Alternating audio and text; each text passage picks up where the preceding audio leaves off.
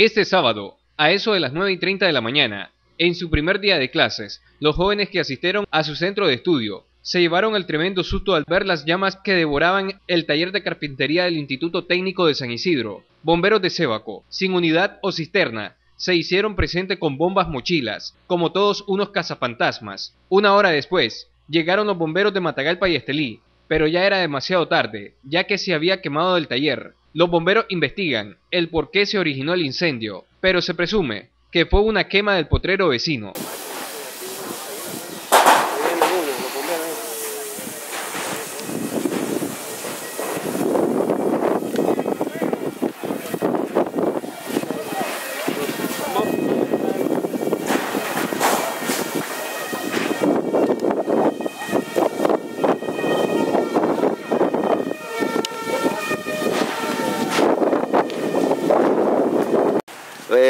¿Ustedes venían a clase el día de hoy cuando se encontraron con este problema, muchachos? Sí, estábamos empezando las clases, estábamos en el aula cuando de repente hablaron del cafetín, que había un incendio en la parte donde dan la clase de carpintería. Sí, bueno, y ustedes ya tenían, ¿cuántos días tienen de estar en clase? ¿Una semana? El primer día era hoy que veníamos. Entonces todavía no se han conocido los estudiantes. Todavía no. Bueno, así son estudiantes de Sébaco que están aquí en el Intecna de San Isidro, pues observaron cómo se inició el juego, el incendio que destruyó la mayor parte de los talleres de aquí del Intecna de San Isidro. El taller de carpintería es este. Claro, por eso es la gran cantidad de llamas, pues los juegos consumieron un montón de máquinas y madera.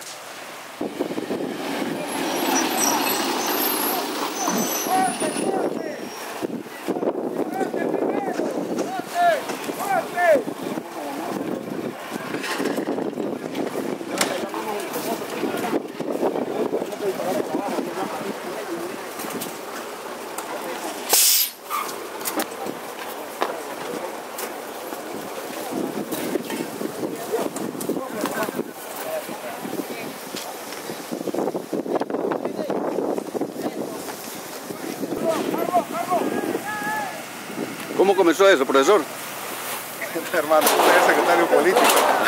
Dímelo. No, fue que quemaron una basura ayer por la tarde los muchachos y no se percataron por aquel sector. Una chispa parece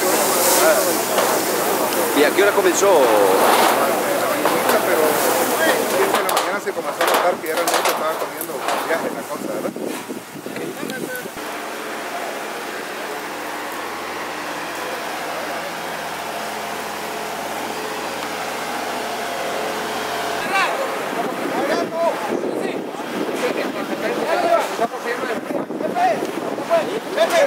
Y los de Matagalpa están por el otro lado.